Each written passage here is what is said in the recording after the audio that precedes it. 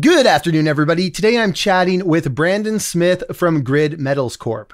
Guys, I find Grid Metals Corp interesting because they're one of the few companies that I see that's out there in Canada that is trying to actually get to lithium concentrate production. I think that that's an interesting story because you don't have to get all the way to carbonate or hydroxide, which is used in cars.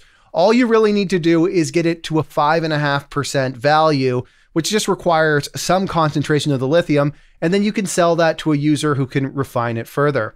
We've seen this model work with various Australian companies. Now, if you look at the company's investor deck, they point to some comparables like Core Lithium, Sayona Mining, and Sigma Lithium, who have taken similar approaches, and they've seen 25 to 35x appreciations in their market capitalization. So from my view, the stock price is down a little bit as a function of lithium being down over 80% in 2023. But in the end, we are going to need a lot more lithium in order to fuel an electric vehicle revolution. And we're going to have to see the price come up in order for companies to go through the trouble of producing lithium for the domestic supply chains. So guys, I think that this is a very interesting lithium story. If you're looking for a company that's trying to do more than simply put drills in the ground and grab some channel samples, I think that this is a story that, should they be successful in what they're trying to accomplish, could be one of those great stories in the Canadian junior markets in 2024 and 2025. All right, everybody, enjoy the interview. Brandon, thanks so much for joining us today. Hey, Steve. Thanks for having me. So it's the first time we've had you on, or anyone from Grid Metals Corp. Could you give us a brief introduction of the company, what the goal is, and sort of what's happening right now? Yeah, for sure. So Grid Metals Corp, we are a junior lithium development company. We have an asset in southeast Manitoba. It's 2 hours from Winnipeg. It's called Donner Lake. And our goal is to be in production as fast as we can. So we have a mine operation at Donner and a brownfield processing facility, which was an old gold mill, which we're going to reconfigure. And combining that together, we hope to have a mining operation that is in production by 2025. So we would be one of the next producing lithium operations in Canada. So this is similar to some of the other names that we've seen who have done this. Sayona is a popular name. I remember going and visiting their booth at PDAC in 2018, and nobody was really paying attention to the story, despite the fact that we knew that there was going to be tremendous amounts of lithium and nobody really cared. And they managed to actually get there. And it looks like you guys are essentially following a similar model, which is, as I understand it, to take lithium from the ground and get it up to a 5-6% concentrate and then send that to a processor. Is that accurate? Yeah, correct. So our mine operation, Donner, is 75 kilometers from the True North Gold Mill, which we're going to reconfigure. We've done a scoping study on that, and we hope to have a PA out by the end of this quarter that wraps economics around our full mine operation. We put out a maiden resource last July, 7 million tons at 1.4%, so very high grade and open at depth. So we think it gets bigger, and we're gonna do some drilling in the next few weeks as well. That's not a bad property in the lithium world to be north of 1% with millions of tons.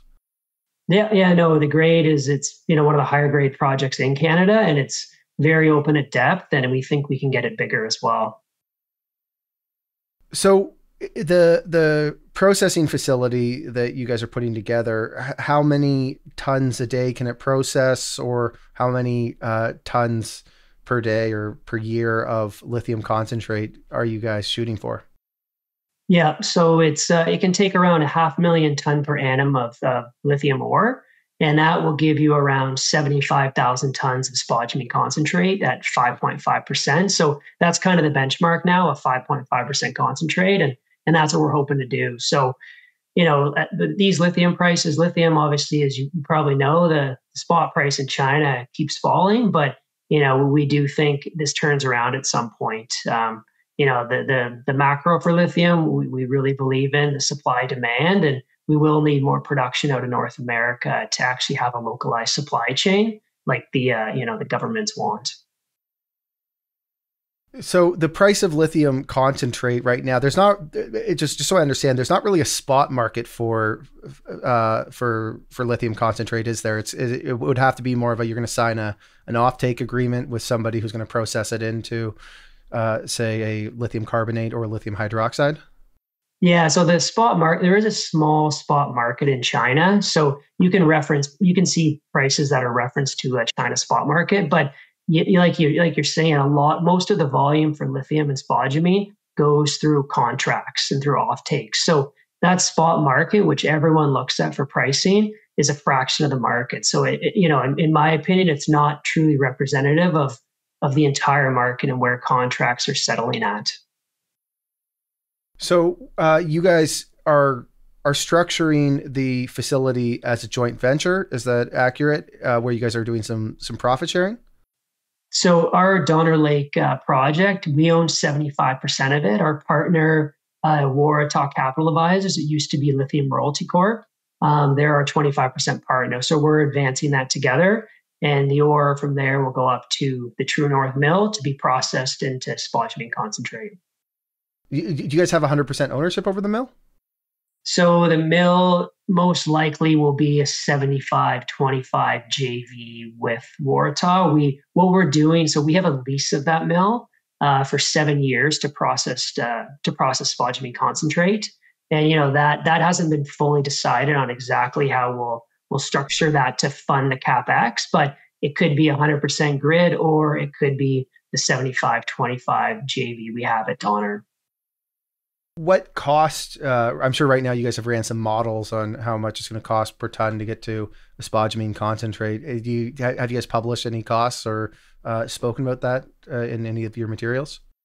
Yeah, so in the press release we put out on the scoping study for the mill, the initial CapEx to reconfigure it would be 50 million Canadian, 50, and that includes a 30% contingency. So for 75,000 tons of output, that capital intensity you're not going to find that in Canada. It's best in class. And it is because there's a lot of infrastructure in the area that we can leverage. There's probably $200 million of infrastructure value at True North. So, that's the initial CapEx. There is an operating cost in the scoping study as well. But, with our PA that's coming out, we will have a fully integrated cost of the mining plus the processing. And as I mentioned, we hope to have that done by the end of this quarter. Right now, you guys just raised $5 million in funds. What's the plan with that $5 million? Where's that going towards? Yeah, no, good question. So, that was flow through dollars. So we have to spend it on the ground, say drilling, any sort of groundwork. And the goal for us is to continue to advance our Donner Lake project. So we want to do some expansion drilling, some deeper holes to get a sense of what we have at our two dikes. We think it goes deeper. We want to prove that to the markets. There's also the potential for some additional exploration drilling at Donner. And then we'll have to do a bit of infilling there as well, because we do need to upgrade our resource from inferred to indicated to keep on our timeline of 2025 production. We also have another lithium project called Falcon West. It's our more blue sky potential project. And there we'll be initiating our maiden drill program starting in a few weeks. So that hasn't been drilled by us. We have the permits now to drill it. And we hope to have put together a maiden program, which outlines, what we maybe could have there. There is a historical resource on the property. It's small. It's 250,000 tons at 1.7%, but it's an indication that there's something there. So if we can put together, a vision of this thing is potentially a lot bigger than that, it could be viable. It's right off the Trans-Canada. It's about an hour drive from Winnipeg. So super great infrastructure. Now, we don't hear a lot about mining projects in Manitoba. When I think of lithium, I know that a lot of the names that have caught steam in Canada are in Quebec, and I've always thought a lot of that has to do with the super flow through and how you can get all this money back from the government, which makes the cost of drilling just a little bit cheaper, or a lot cheaper. What can you tell us about Manitoba as a mining jurisdiction and why it's attractive if you're an investor that wants to take a shot at a company like Grid Metals Corp? Yeah, no. So the one thing most people don't know is, so there's two lithium producers in Canada right now. Sayona is one of them in Quebec, North American Lithium Project.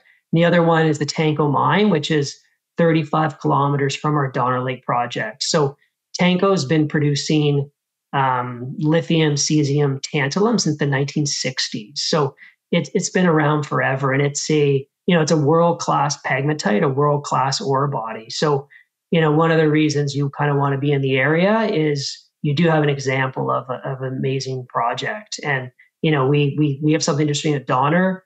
Falcon Lake is the greenstone belt just south of the Tanco greenstone belt. So, we think there's a lot of prospectivity there.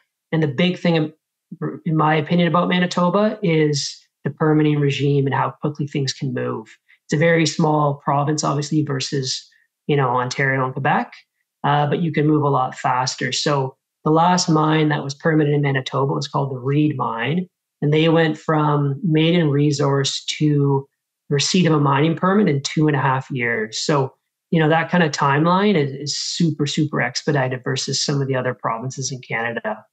And the reason the focus on Quebec is you have a lot more outcrop in Quebec. So, that's the traditional way you find these spodumene bearing pegmatites is you find outcrop and you go from there.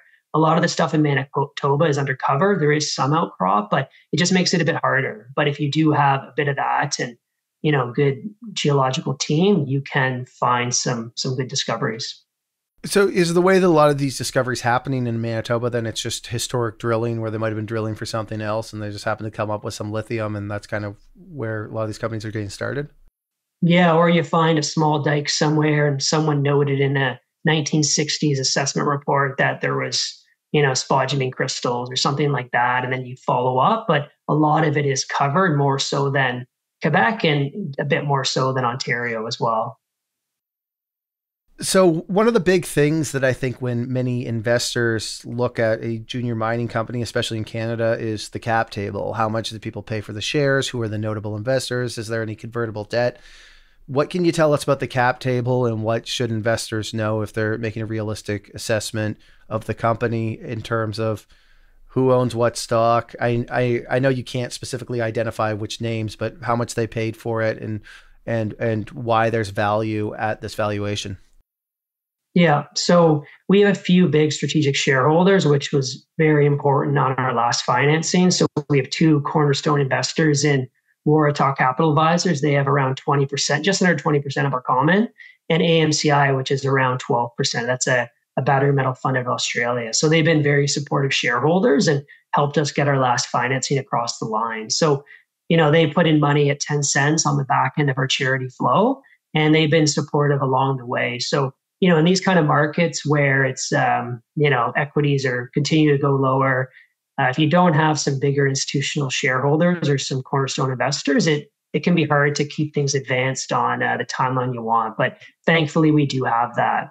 So it's a 20 million market cap company. We have around 200 million shares outstanding. Stock's around 10 cents today, and no debt. We're in good shape. We just raised the $5 million of flow through, still have some hard dollars to continue to advance things. And, I do think a PA, which we're going to put out this quarter as the goal, is going to be important because no one else is doing a reconfiguration of an existing, processing circuit to process lithium. Even though, Primero Engineering, who did our scoping study at the mill, they're arguably one of the best spodumene processing consultants out there. So we think this is very doable. It's just no one else is doing it. So actually getting numbers out to the market on a fully consolidated basis with the mining plus the processing is going to be important. Now, I have to ask, you're obviously seeing, you're a former analyst, you're seeing lots of lithium deals, and many of them are just sort of grassroots exploration lithium deals. Some of them, they have properties in South America and some of the brine projects, but it feels to me like somebody who invests in junior mining stocks, there's almost just so many lithium companies right now. Then we look at the price of lithium is down, I think 83% in 2023. How do you manage to go and make noise in such a crowded space and make investors go, this is, if not the one, it's one of the few that actually have a shot of getting to the finish line when, there's, at this point, there's got to be over 50 names in the junior markets in the lithium space?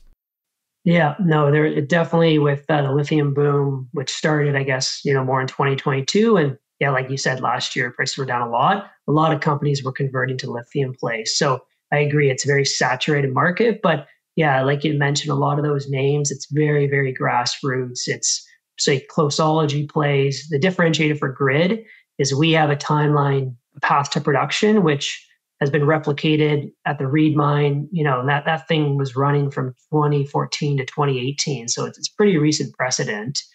And you know, we have very good backers which can help us execute this. So kind of piecing all that together, and the shareholders who have faith in what we're doing, I think it's very important. And Grid has been in Manitoba for close to 20 years. So, you know, the connections that Grid has with the government and actually, you know, expeditiously advancing things is it's very important. And it is a small province, like I mentioned. So you can be talking to the decision makers more so than in other provinces, which are a lot bigger.